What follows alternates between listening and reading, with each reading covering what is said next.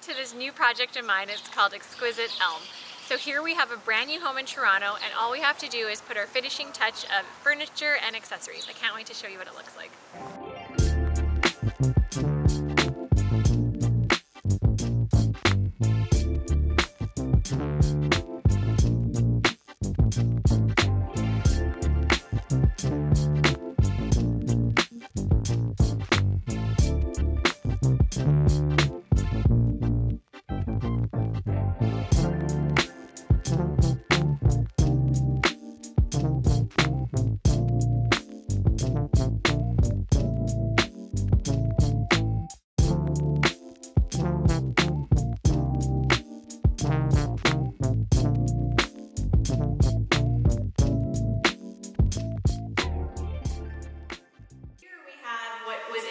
To be a formal seating area as well as a small dining room. Now the builder wanted it to be that way because they've got a dining fixture right here for a dining table, but ultimately the client wants a massive dining table. So what we're doing is, rather than having a formal living room and a family room, we're just going to have one living space on the main floor.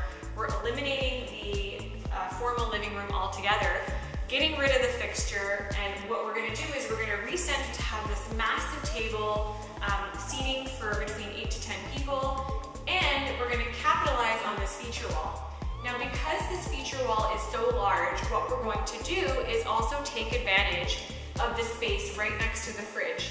So right in this section, we're going to have a wine room.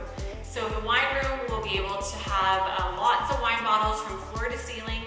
It'll have a glass enclosure, so the moment you walk in, you're going to be looking at this gorgeous feature wall as well as a beautiful wine room.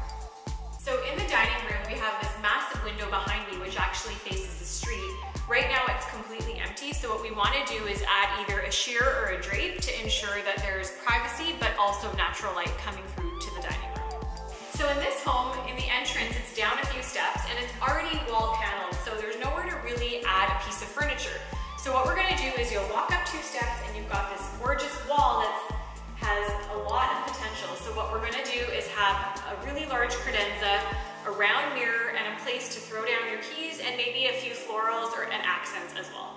Then we have this massive kitchen. It's beautiful, and the client really looked long and hard for this home and found a beautiful home with a beautiful kitchen. On the other side of the kitchen, you've got an island. Now the island, you'll notice that the underside of the island is completely bare, and it actually just looks a little bit unfinished. So what we're trying to do is actually find a wall covering or a marble slab, something to throw on the under panel of the island to just make it look a little bit more finished. We're also going to put in counter stools, perfect for their breakfasts. Across the kitchen, you've got this gorgeous glass staircase, and it is beautiful. The thing is the distance between the island and this glass railing is actually really wide.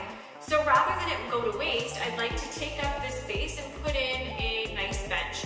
And the bench will just allow for extra seating, a place to throw down your bags, and just another conversation area. Okay, so here we've got this beautiful living space. Now, the issue with the living space that people will often find is that the viewing distance is just so far back. So what we're going to do to take advantage of both, the glass wall as well as extra storage space is, rather than having the sofa against the wall, we're going to bring it forward just a little bit, and we're actually going to do a sectional. People love sectionals because there's just so much extra seating, so we're going to do a sectional all the way here, across here, and a corner chair. What that will do is not only shrink your conversation area so that it feels a lot more cozy and comfortable, but it will also allow for a really nice walkway from the kitchen all the way back to the back door. The other advantage is we're going to be able to put a beautiful credenza right behind the sofa, so that will serve a space for lots of storage. We're also going to put a nice touch on this wall, so we're hoping to paint this wall as well as do a feature on this wall. So for this back wall, we're hoping to create a molding wall, so put molding vertical slats starting from really tight together and then kind of, further and further apart as you move closer to the kitchen. We also found this beautiful sculpture. It kind of looks like an Olympian with a hula hoop, and the hula hoop is all lit up and it's just gorgeous. So we're hoping to get that in as well.